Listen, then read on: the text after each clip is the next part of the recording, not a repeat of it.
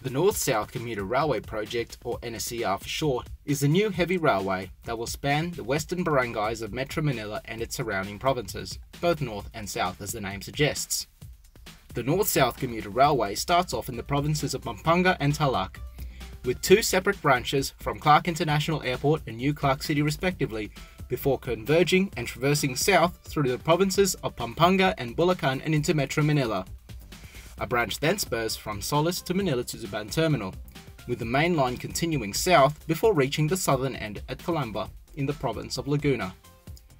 Most of the railway utilises the existing rail corridor, which has either been disused, dilapidated or underutilised.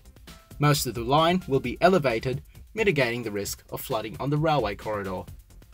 When NSCR is fully operational, there will be three types of services: Commuter, Commuter Express and Limited Express.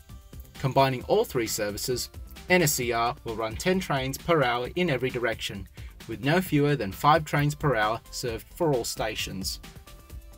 In order to accommodate these operations, 65 brand new trains will need to be built. These trains will also be very long. Compared to MRT3 trains at 100 metres and MRT7 trains at 130 metres, NSCR will run 8-car trains at 160 metres long, with the potential to extend to 10 cars at 200 metres long.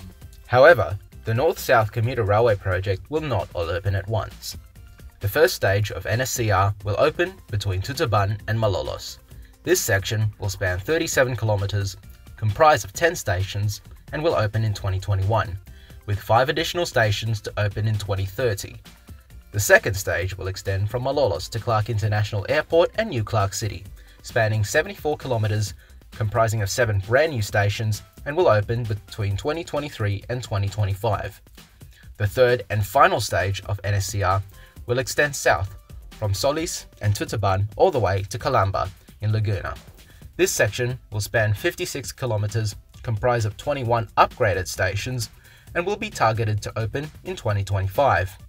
With more roads and railway lines on the way for Metro Manila, we will soon be able to see Manila's transport woes finally eradicated and its transport system transformed once again.